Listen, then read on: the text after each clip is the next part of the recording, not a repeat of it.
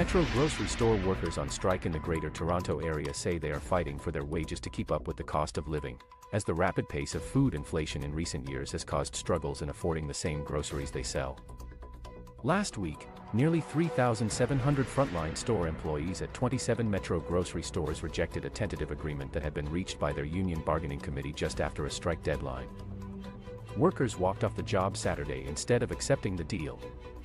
Many stationed on the picket line Wednesday said higher pay is essential to any potential agreement reached. Jason Sylvester, a Metro Meat Department manager who had been at the Grocers Gould Street location next to Toronto Metropolitan University's campus, said he and a dozen other strikers present were just trying to keep up wages with inflation. "We can't afford to buy the groceries that we put up on shelves ourselves," he said. "We just want to keep up with the world." Vula Stevens, a bookkeeper in charge of Gould Street Metro's invoices and payroll, said that after spending her paycheck on other necessities, you would probably be able to come out with one bag of groceries from Metro. You spend $50, and you have half a bag full of what you need, said Stevens, highlighting the effect of inflation on Metro's middle-income grocery prices. "You might as well go shop somewhere else." Despite the annual inflation rate falling to 2.8% in June, as reported last month by Statistics Canada, Canadians are still feeling the pinch at grocery stores. Grocery store food prices were up 9.1% on an annual basis, nearly unchanged from May. Unifor Local 414, the union representing the striking workers, said wages of full-time and senior part-time Metro store clerks have not kept up with inflation over the past decade. It said wages for full-time store clerks grew 15.4% between 2013 and 2022, from $17.80 to $20.55 per hour. Meanwhile, the Consumer Price Index has risen in Ontario by 24.3% over that time.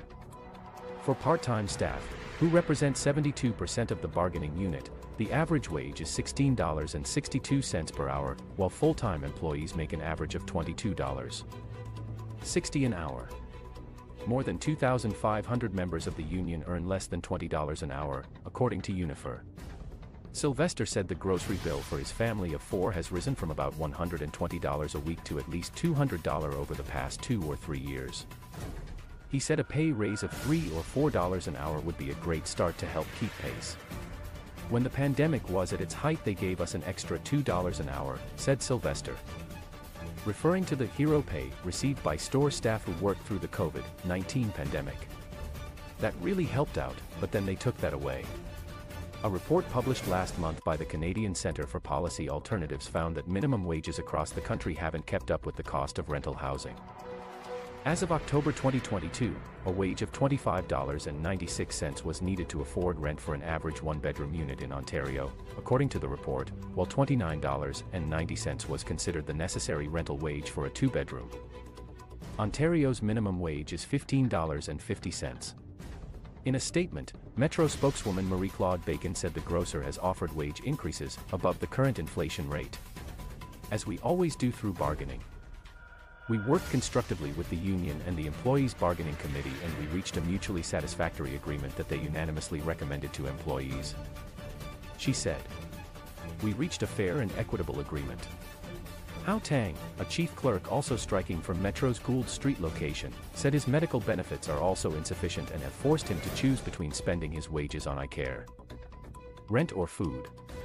But Unifor said Wednesday that the grocery chain is halting striking workers' access to benefits during the labor dispute. "As you may know, Metro will terminate your access to benefits during the strike action," it said in a note to members. In lieu of employer-provided benefits, Unifor has established group insurance benefits that you may be eligible to receive if you would normally have access to benefits as a result of your employment at Metro. Unifor said participation in strike duty entitles members to benefits including hospital care, drug, life, accidental and dismemberment premiums, and out-of-province, which is paid for by the Unifor Strike and Defense Fund. To access benefits, workers must complete an enrollment form that is available at local picket lines. Benefits are part of the employee's pay, and when they are on strike, the employer stops paying its employees, said Bacon in a statement. "Our employees currently benefit from wages and working conditions among the highest in the industry, which were negotiated by this union." Sylvester said he learned about the benefits freeze when he was unable to pick up his son's ear infection medication. I'm going for shoulder surgery next week. I've been cutting meat for 20 years and that takes its toll on your body, said Sylvester. I'm a little bit stressed about that too. Because we're not covered right now.